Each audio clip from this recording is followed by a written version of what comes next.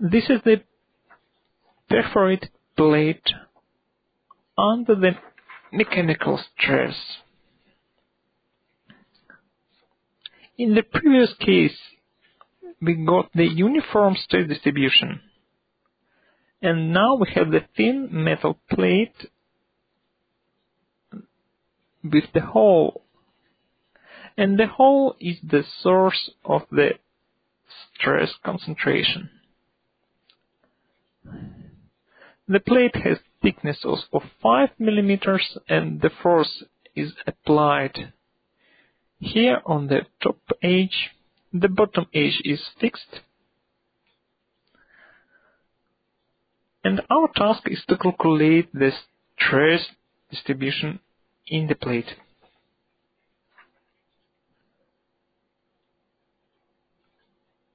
Again, for this simple case, I will start from the scratch and show you all the steps.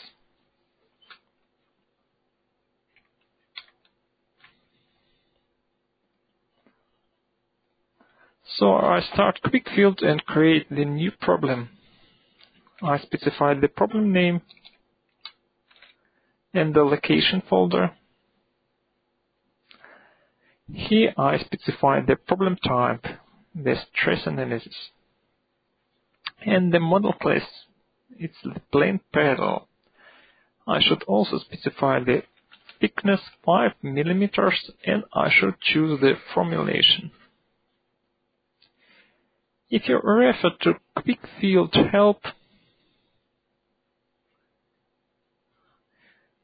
theoretical description part, the stress analysis formulations, you may note that there are two formulations.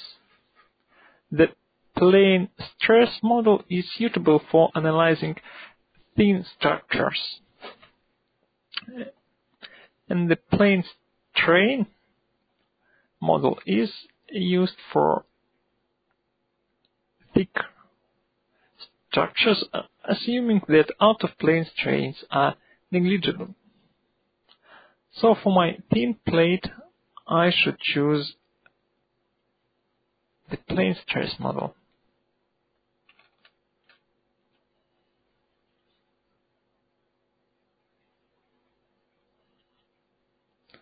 Now here you can see again the problem window and the geometry model editor window.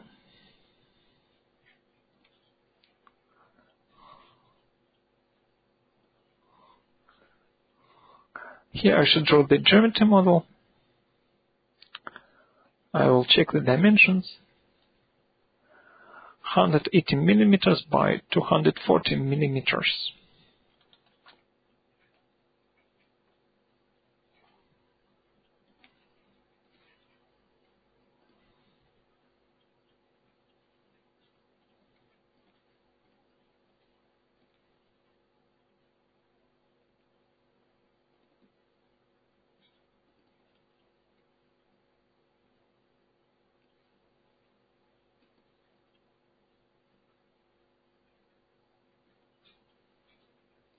Now this is the plate and I should draw the hole inside.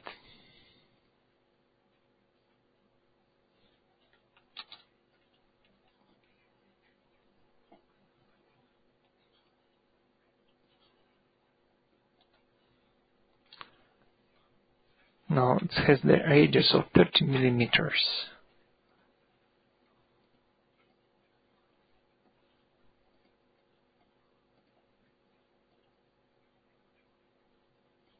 Now this is the geometry model. Again, I should assign the label for each geometric object.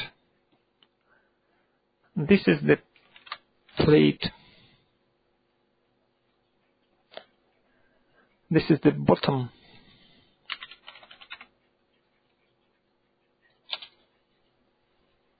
And this is the top.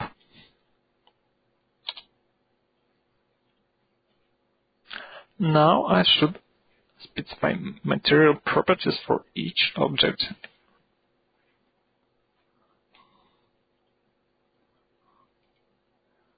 The Young's modulus is 20.7 gigapascals.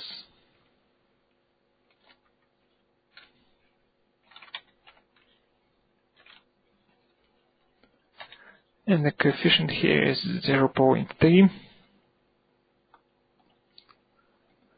The bottom side is fixed,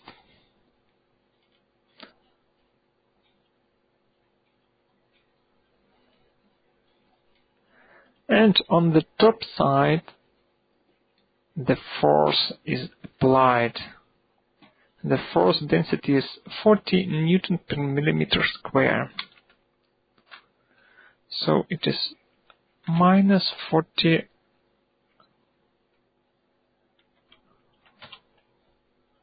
newtons 10 to the power 6 per meter square. Now everything is ready. I can build the mesh, save all simulation files, and run the simulation.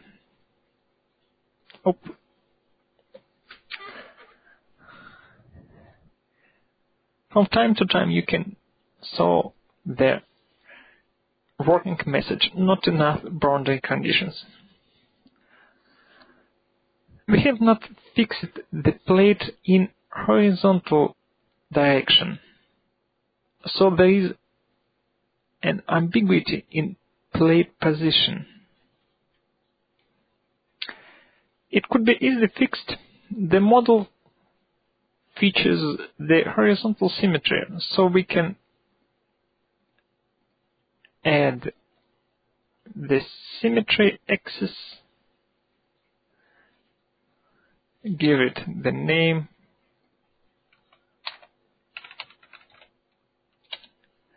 and specify that the displacement, the horizontal displacement, is 0 on the symmetry axis.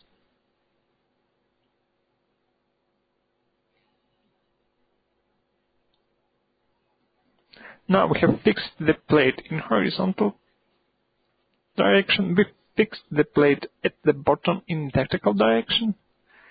We can build the mesh and run the simulation.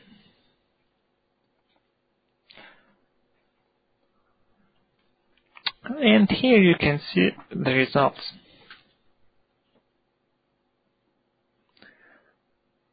The results present the deformed form of the plate. Let's adjust the picture settings. We can see that actually the deformed shape display is scaled by the factor of 3000. It is done so we can see the change in the shape on the screen. If we change the scale factor to 1, then we will not see the deformation on the screen, because the deformation effect is very small value. The maximum displacement value is only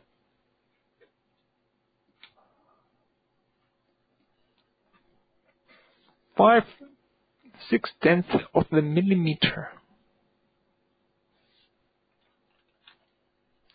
The 6/10 of the millimeter. So if we will change the scale to 1, we would see nothing.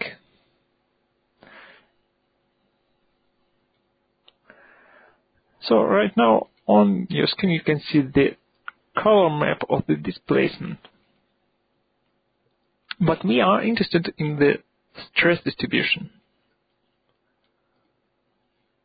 So I will switch off the deformed shape and switch on the color map of this principal stress.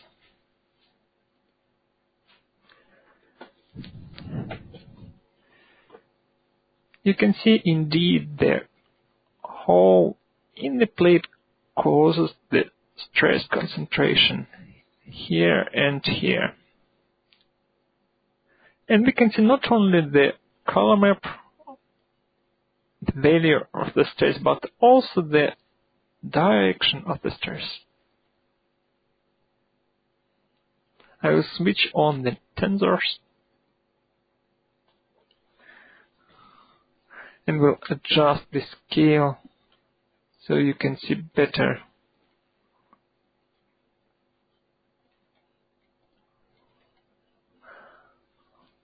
Now you can see the value of the stress and the direction of the stress. You can see in most part it is compressing stress because we push here,